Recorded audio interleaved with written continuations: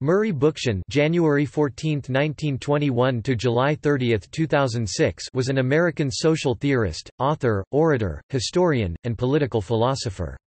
A pioneer in the ecology movement, Bookchin formulated and developed the theory of social ecology and urban planning, within anarchist, libertarian socialist, and ecological thought. He was the author of 24 books covering topics in politics, philosophy, history, urban affairs, and ecology. Among the most important were Our Synthetic Environment 1962, Post-Scarcity Anarchism 1971, The Ecology of Freedom 1982, and Urbanization Without Cities 1987. In the late 1990s he became disenchanted with the increasingly apolitical lifestylism of the contemporary anarchist movement, stopped referring to himself as an anarchist, and founded his own libertarian socialist ideology called communalism, which seeks to reconcile Marxist and anarchist thought. Bookchin was a prominent anti-capitalist and advocate of society's decentralization along ecological and democratic lines.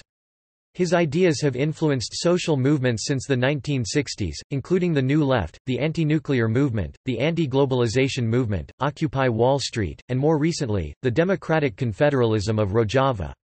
He was a central figure in the American Green Movement and the Burlington Greens. Biography. Bookchin was born in New York City to Russian Jewish immigrants Nathan Bookchin and Rose Kaluskaya Bookchin. He grew up in the Bronx, where his grandmother, Zeidel, a socialist revolutionary, imbued him with Russian populist ideas. After her death in 1930, he joined the Young Pioneers, the Communist Youth Organization for children 9 to 14, and the Young Communist League for older children in 1935. He attended the Workers' School near Union Square, where he studied Marxism. In the late 1930s he broke with Stalinism and gravitated toward Trotskyism, joining the Socialist Workers' Party (SWP). In the early 1940s he worked in a foundry in Bayonne, New Jersey, where he was an organizer and shop steward for the United Electrical Workers as well as a recruiter for the SWP. Within the SWP he adhered to the Goldman-Morrow faction, which broke away after the war ended. He was an auto worker and UAW member at the time of the Great General Motors strike of 1945–46. In 1949, while speaking to a Zionist youth organization at City College, Bookchin met a mathematics student, Beatrice Appelstein, whom he married in 1951. They were married for 12 years and lived together for 35, remaining close friends and political allies for the rest of his life. They had 2 children, Debbie, and Joseph. From 1947, he collaborated with a fellow lapsed Trotskyist, the German expatriate Joseph Weber, in New York in the Movement for a Democracy of Content, a group of 20 or so post-Trotskyists who collectively edited the periodical Contemporary Issues, a magazine for a democracy of content. Contemporary Issues embraced utopianism. The periodical provided a forum for the belief that previous attempts to create utopia had foundered on the necessity of toil and drudgery, but now modern technology had obviated the need for human toil, a liberatory development. To achieve this post-scarcity society, Bookchin developed a theory of ecological decentralism. The magazine published Bookchin's first articles, including the pathbreaking, "The Problem of Chemicals in Food", 1952. In 1958, Bookchin defined himself as an anarchist, seeing parallels between anarchism and ecology. His first book, Our Synthetic Environment, was published under the pseudonym Louis Herber in 1962, a few months before Rachel Carson's Silent Spring. The book described a broad range of environmental ills but received little attention because of its political radicalism. In 1964, Bookchin joined the Congress of Racial Equality and protested racism at the 1964 World's Fair.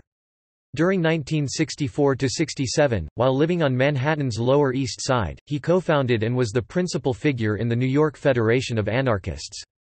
His groundbreaking essay, "Ecology and Revolutionary Thought", introduced ecology as a concept in radical politics. In 1968, he founded another group that published the influential Anarchos magazine, which published that and other innovative essays on post-scarcity and on ecological technologies such as solar and wind energy, and on decentralization and miniaturization.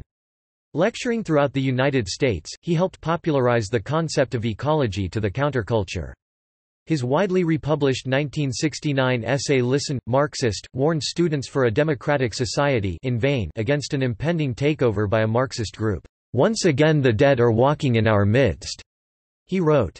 Ironically, draped in the name of Marx, the man who tried to bury the dead of the 19th century. So the revolution of our own day can do nothing better than parody. In turn, the October Revolution of 1917 and the Civil War of 1918–1920, with its class line, its Bolshevik party, its proletarian dictatorship, its puritanical morality, and even its slogan, Soviet power. These and other influential 1960s essays are anthologized in Post-Scarcity Anarchism 1971. In 1969–1970, he taught at Alternate U, a counter-cultural radical school based on 14th Street in Manhattan. In 1971, he moved to Burlington, Vermont with a group of friends, to put into practice his ideas of decentralization. In the fall of 1973, he was hired by Goddard College to lecture on technology. His lectures led to a teaching position and to the creation of the Social Ecology Studies program in 1974 and the Institute for Social Ecology soon thereafter, of which he became the director. In 1974, he was hired by Ramapo College in Mahwah, New Jersey, where he quickly became a full professor. The EYES was a hub for experimentation and study of appropriate technology in the 1970s. In 1977–78 he was a member of the Spruce Mountain Affinity Group of the Clamshell Alliance. Also in 1977, he published The Spanish Anarchists, a history of the Spanish anarchist movement up to the Revolution of 1936. During this period, Bookchin forged some ties with the nascent libertarian movement. He spoke at a Libertarian Party convention and contributed to a newsletter edited by Karl Hess.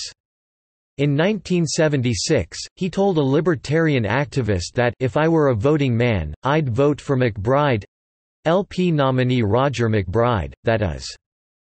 Bookchin's affiliations to libertarianism during this period reflect his disillusionment with the authoritarianism of Marxist-Leninists, resulting in him stating in a 1979 interview with Jeff Riggenbach that he felt closer to free-market libertarians who defend the rights of the individual at least when compared to the totalitarian Marxist-Leninists. Nevertheless, Bookchin rejected the types of libertarianism that advocated unconstrained individualism. In From Urbanization to Cities, published in 1987 as The Rise of Urbanization and the Decline of Citizenship, Bookchin traced the democratic traditions that influenced his political philosophy and defined the implementation of the libertarian municipalism concept. A few years later, The Politics of Social Ecology, written by his partner of 19 years, Janet Biel, briefly summarized these ideas. In 1995, Bookchin lamented the decline of American anarchism into primitivism, anti-technologism, neo-situationism, individual self-expression, and ad hoc adventurism, at the expense of forming a social movement.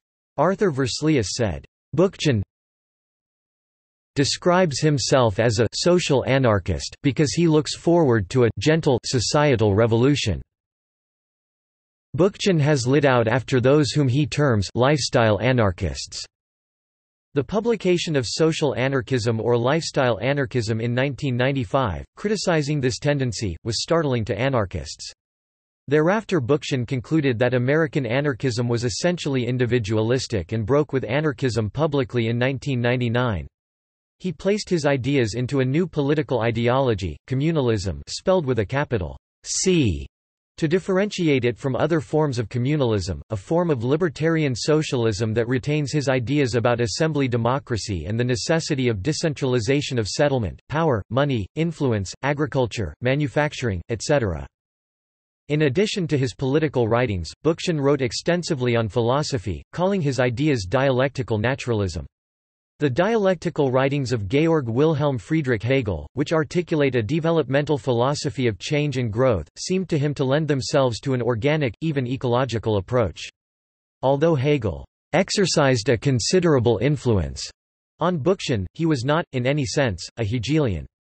His philosophical writings emphasize humanism, rationality, and the ideals of the Enlightenment. His last major published work was The Third Revolution, a 4-volume history of the libertarian movements in European and American revolutions. He continued to teach at the EYES until 2004. Bookchin died of congestive heart failure on July 30, 2006, at his home in Burlington at the age of 85. Thought. General sociological and psychological views.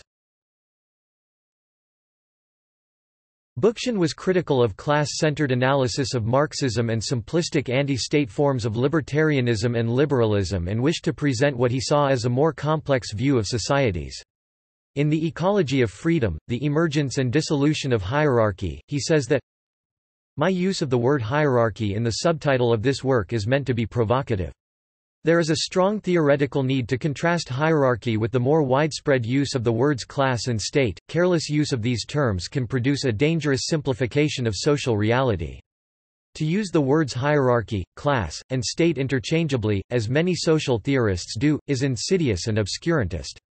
This practice, in the name of a classless or libertarian society, could easily conceal the existence of hierarchical relationships and a hierarchical sensibility, both of which even in the absence of economic exploitation or political coercion would serve to perpetuate unfreedom." Bookchin also points to an accumulation of hierarchical systems throughout history that has occurred up to contemporary societies, which tends to determine the human collective and individual psyche. The objective history of the social structure becomes internalized as a subjective history of the psychic structure. Heinous as my view may be to modern Freudians, it is not the discipline of work but the discipline of rule that demands the repression of internal nature. This repression then extends outward to external nature as a mere object of rule and later of exploitation. This mentality permeates our individual psyches in a cumulative form up to the present day, not merely as capitalism but as the vast history of hierarchical society from its inception. Humanity's environmental predicament. Murray Bookchin's clarion call about humanity's collision course with the natural world, Our Synthetic Environment, was published 6 months before Rachel Carson's Silent Spring. Bookchin rejected Barry Commoner's belief that the environmental crisis could be traced to technological choices, Paul Ehrlich's views that it could be traced to overpopulation, or the even more pessimistic view that traces this crisis to human nature. Rather, Bookchin felt that our environmental predicament is the result of the cancerous logic of capitalism, a system aimed at maximizing profit instead of enriching human lives. By the very logic of its grow or die imperative, capitalism may well be producing ecological crises that gravely imperil the integrity of life on this planet. The solution to this crisis is not a return to the xenophobia and constant warfare of hunter-gatherer societies. Bookchin likewise opposed a politics of mere protest, lacking programmatic content, a proposed alternative, and a movement to give people direction and continuity.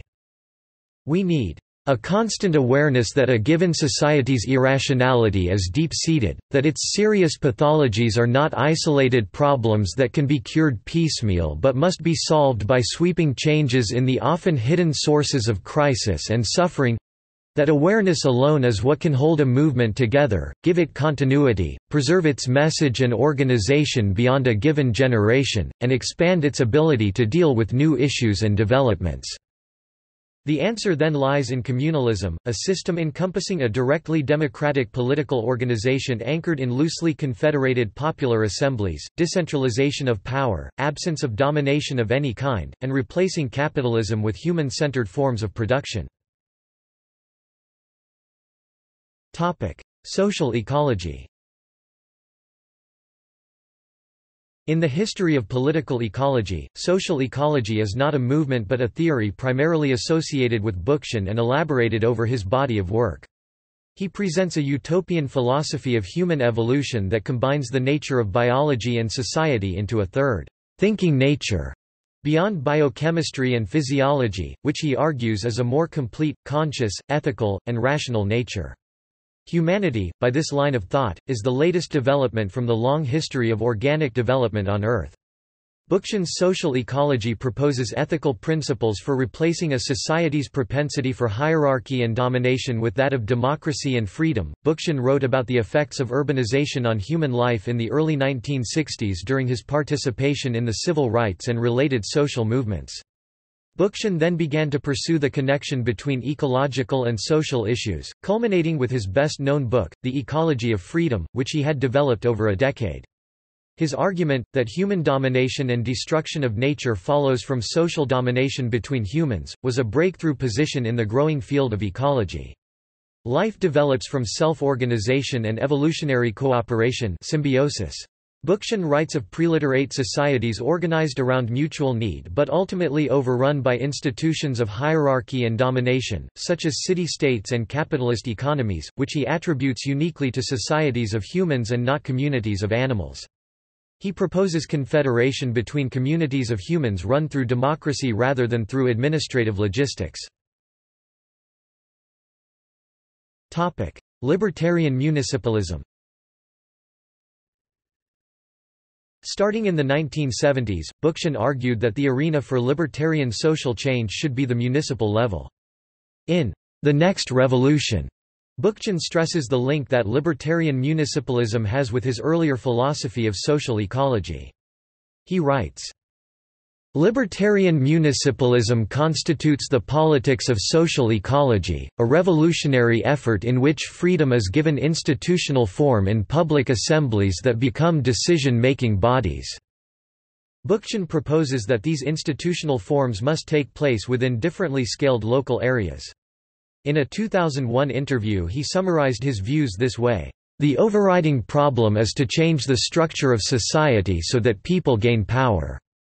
The best arena to do that is the municipality—the city, town, and village—where we have an opportunity to create a face-to-face democracy." In 1980 Bookchin used the term, "libertarian municipalism," to describe a system in which libertarian institutions of directly democratic assemblies would oppose and replace the state with a confederation of free municipalities. Libertarian municipalism intends to create a situation in which the two powers—the municipal confederations and the nation-state—cannot coexist. Its supporters—communalists—believe it to be the means to achieve a rational society, and its structure becomes the organization of society. Legacy and influence. Though Bookchin, by his own recognition, failed to win over a substantial body of supporters during his own lifetime, his ideas have nonetheless influenced movements and thinkers across the globe.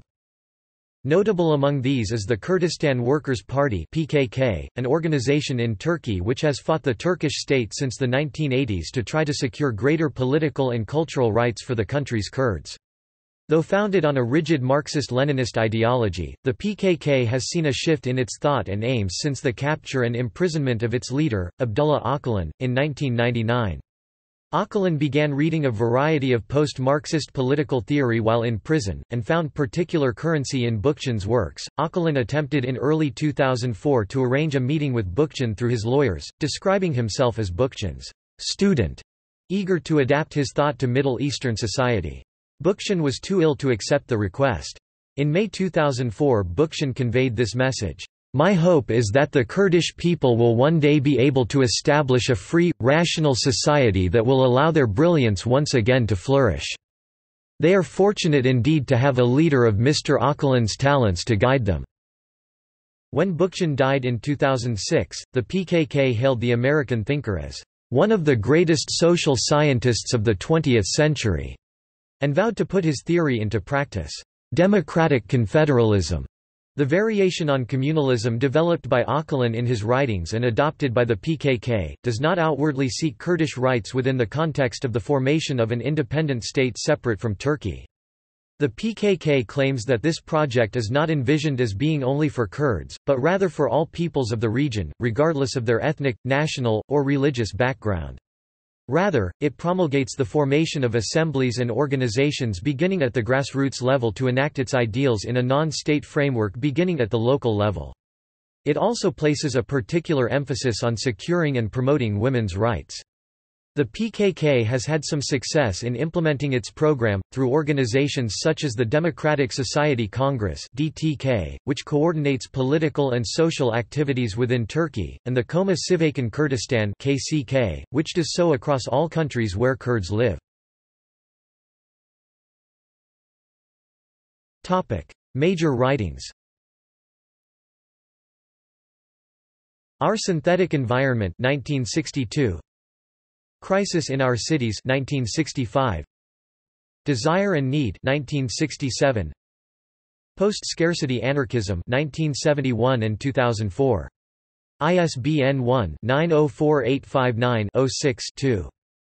The Limits of the City 1973. ISBN 0-06-091013-5. The Spanish Anarchists, The Heroic Years 1977 and 1998. ISBN 1-873176-04-X. Toward an Ecological Society 1980. ISBN 0-919618-98-7. The Ecology of Freedom, The Emergence and Dissolution of Hierarchy 1982 and 2005. ISBN 1-904859-26-7. The Modern Crisis 1986. ISBN 0-86571-083-X. The Rise of Urbanization and the Decline of Citizenship 1987 and 1992. ISBN 978-0-87156-706-2. Remaking Society 1990 and 1998. ISBN 0-921689-02-0. The Philosophy of Social Ecology, Essays on Dialectical Naturalism 1990 and 1996. Montreal, Black Rose Books. ISBN 978-1-55164-019-8. To Remember Spain 1994. ISBN 1-873176-87-2. Re-Enchanting Humanity 1995. ISBN 0-304-32843-X. The Third Revolution. Popular Movements in the Revolutionary Era 1996–2003. London and New York, Continuum. ISBN 0-304-33594-0, 4 volumes. Social Anarchism or Lifestyle Anarchism, An Unbridgeable Chasm 1997. ISBN 1-873176-83-X. The Politics of Social Ecology, Libertarian Municipalism 1997, by Janet Beale. Montreal, Black Rose Books. ISBN 1-55164-100-3. Anarchism, Marxism and the Future of the Left. Interviews and Essays, 1993–1998 1999, Edinburgh and San Francisco, A.K. Press. ISBN 1-873176-35-X. The Murray Bookchin Reader 1999, edited by Janet Beale. Black Rose Books. ISBN 978-1551641188. Social Ecology and Communalism, A.K. Press, 2007. The Next Revolution, Popular Assemblies and the Promise of Direct Democracy, Verso Books 2015. See also: Outline of Libertarianism. References. Further reading. Price, Andy, Recovering Bookchin, Social Ecology and the Crises of Our Time, New Compass 2012.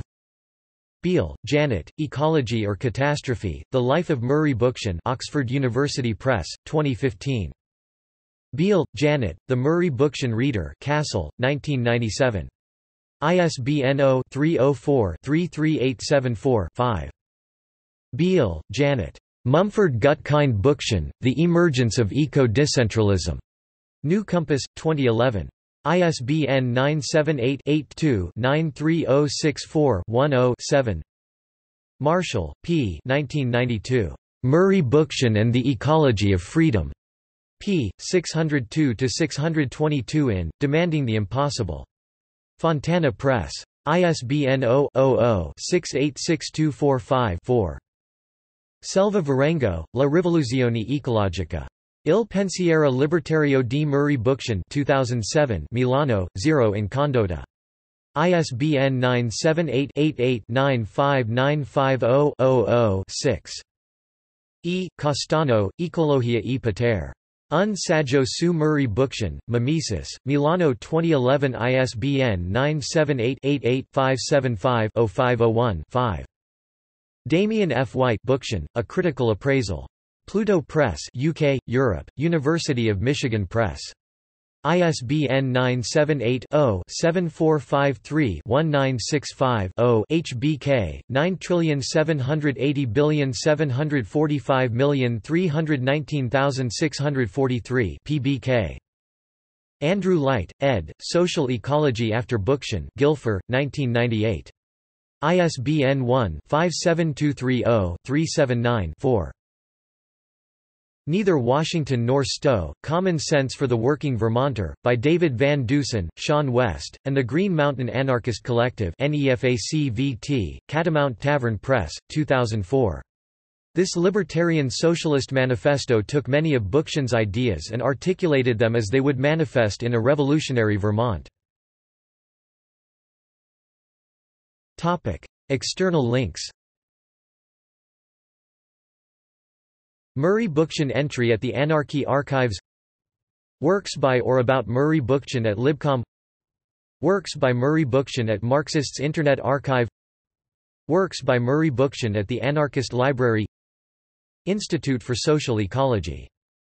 Spontaneity and Utopia. An essay by Bookchin 1967–68.